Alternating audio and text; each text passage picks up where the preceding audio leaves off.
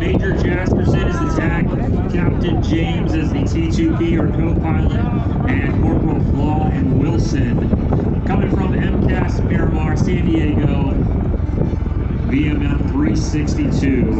With our color bird today, and like I mentioned yesterday, our color bird, every squadron has one. It's sporting our mascot, Olaf, the ugly angel on the tail. And another key feature of our aircraft, most of the time the color aircraft have 2 zeros on the front. If you look closely, you can see 3-3 below the door as Corporal Flaw waves to you guys. That is for the 33 Marines that we lost in Vietnam. So one of the unique things about VMM 362 is we were the first Marine Corps aircraft to enter Vietnam, flying the H-34, a very, very ugly aircraft, which helped contribute to our name. What you're proud of? I'm very proud of it. Oh yeah, we always say go ugly early, you know. So if you got a bad approach, you wanna go ugly early and save it at the end. So that's a technique we say for instructing our new guys. I was going to say your mascot is Olaf. That is not from Frozen. That is correct. A common misconception. No, we had Olaf in 1952, so a few years before Frozen came out. The early Olaf. That's correct. Okay.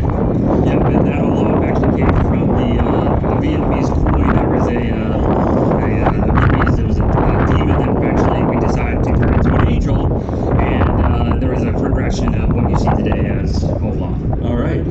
Scott, the aircraft stop there. The cells come a little more vertical. Speaking of vertical, we're going to take straight up like a helicopter and show you how quickly we can transition to airplane mode. This kind of demonstrating we got a hot zone. We just pulled Marines out of the area and we are getting out of here.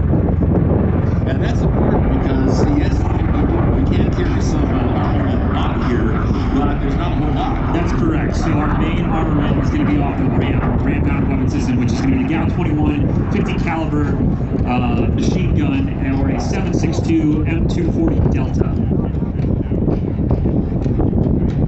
Now, the Osprey began back in 1981, these systems, with the first test flight being in March of 1989. The official entry of service in June of 2007. Been about 15 years as an operational combat aircraft.